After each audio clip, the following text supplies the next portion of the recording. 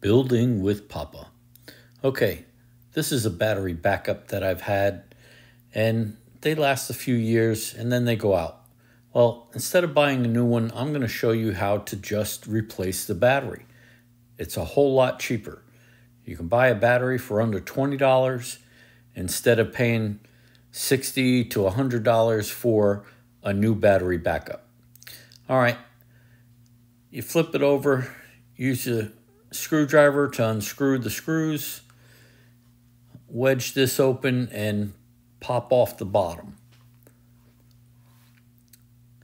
When you get the bottom off, you'll see the battery is right inside.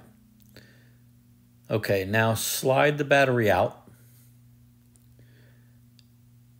and you're going to find it has two connections, the red for positive and the black for negative. Probably need to use a screwdriver to get them off. They're on there pretty tight. I just used a needle nose pliers, wiggle it, and they come off.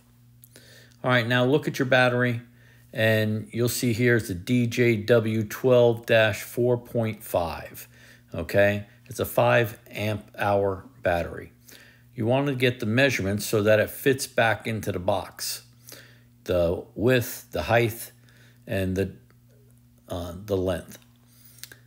So get all the measurements, and then you can go online and purchase your battery. This battery here I found on Amazon.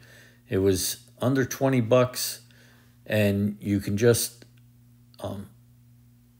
purchase it when it comes in. You now hook the battery back up. Remember, red on positive, black on negative.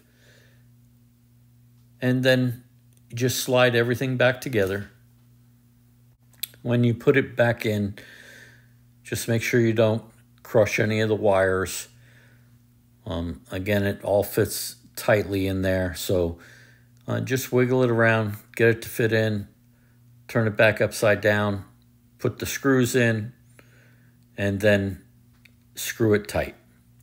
Once you get it all back together, you're done. And now you have another battery backup for under 20 bucks. This thing works great. This way you don't have to buy a new one every time, and you just move forward. I'm going to put it in the link. Like, subscribe, and ring that bell, and you can purchase this one too.